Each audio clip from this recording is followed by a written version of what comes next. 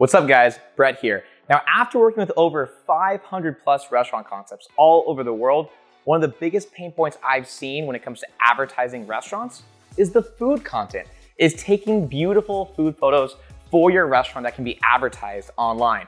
And so today, I'm gonna show you exactly how to do that. All right guys, so today I'm gonna be shooting two different kinds of pizzas as well as a Jersey Mike's sandwich.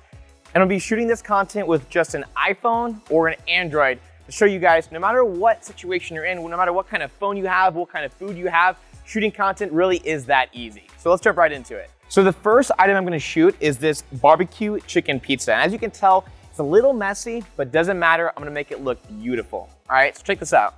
First, I'm gonna use my iPhone. The app I'm gonna use is just the standard camera app, just the one it comes with, okay? I'm gonna shoot right above. So I'm literally aiming the phone right above the food item. It's gonna aim directly down at the pizza. So I'm gonna get this shot in here. I'm gonna fill up the pizza just as much as the frame that we can see in the camera. Get that? That is what we're looking at right there. Pretty awesome. The next shot I'm gonna get is what this, I don't even have a proper name for this, but it's kind of like holding a holding shot, I guess. So I'm gonna hold it out like this, and I'm gonna take a picture like so. Perfect. Now, for those who have Android, I'm gonna do the exact same thing to show you it's the exact same process. It works exactly just as well as using an iPhone. All right, so let's shoot it with the Android. Same shot from above, got it. And then same shot, holding it out. Perfect. All right, now we're gonna shoot the exact same shots, but now with the cheese pizza. And now I'm gonna do the exact same shots, but with the sandwich, okay? And obviously with the sandwich, you could assume that you're gonna wanna see the inside of it. That's the most exciting part for the customers, obviously, to see what's inside the sandwich. So we're gonna spread this open. Look at that. Beautiful. Okay, so guys, before I shoot this sandwich, as you can imagine, right? I'm not gonna shoot it directly from above because that's not the exciting part. The exciting part is inside, like I just mentioned. The other thing you wanna think about before you go ahead and shoot an item like this is you see how I have some turkey meat coming out, you know, around the sandwich? You're gonna wanna make sure that you're gonna clean this up a little bit before you just go shoot it. You know, you don't want all this, see this cheese down here? You don't want that. So make sure this is all kind of cleaned up for you so that when you do shoot it, it looks super clean and all the focus is directly on your food item. Like I just mentioned, rather than shooting the sandwich directly from above, we're gonna shoot it from an angle because that's what we want the customers to see.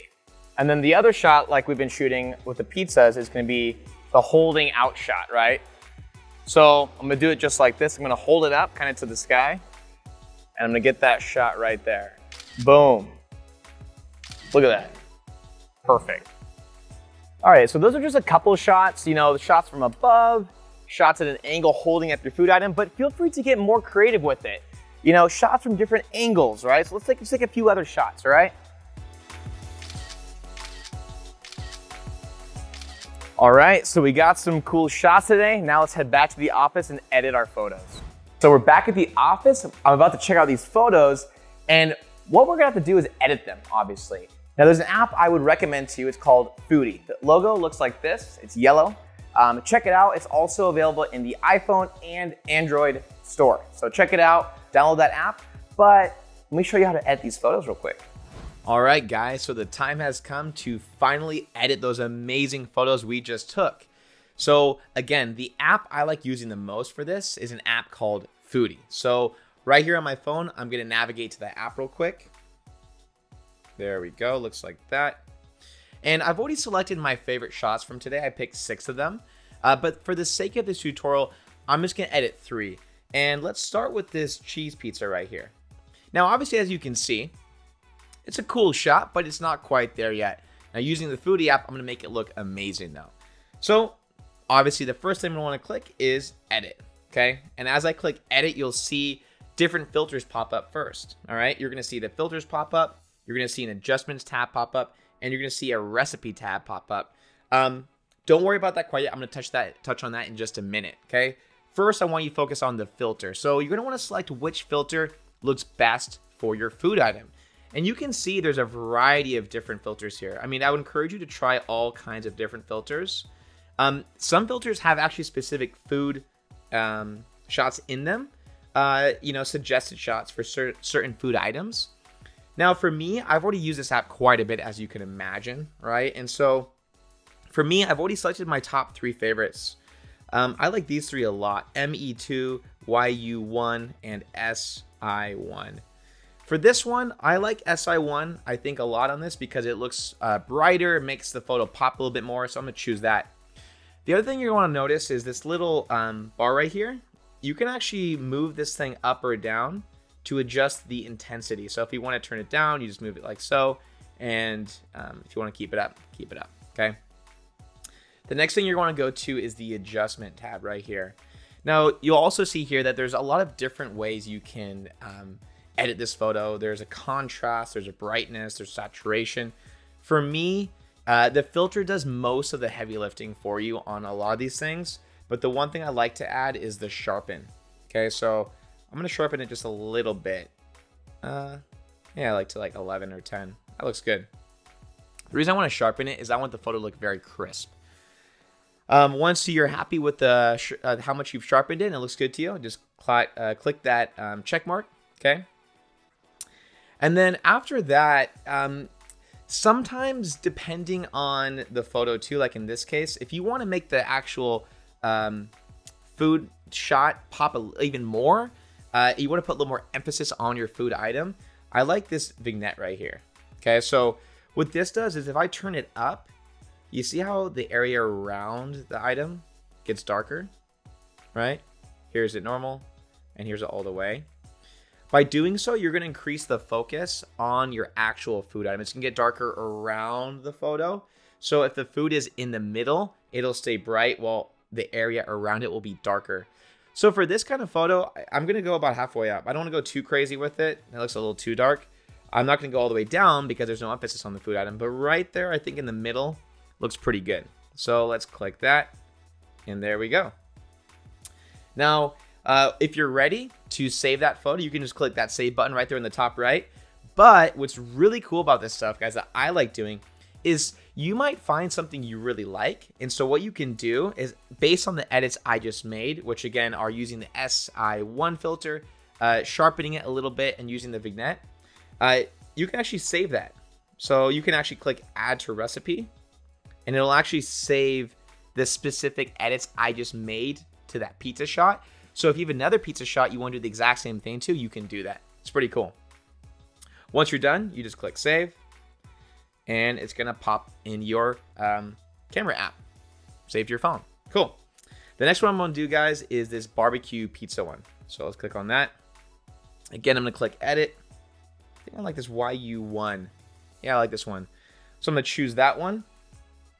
And again, if you want to experiment a little bit, moving it down or up or whatever the case, whatever you like, you can do so. I'm just going to keep it at 100. Next thing, again, I'm going to go to my Sharpen tab on my adjustment settings. Let's turn that up. I don't know. See what looks best. Yeah. Right around 20, I think looks good to me.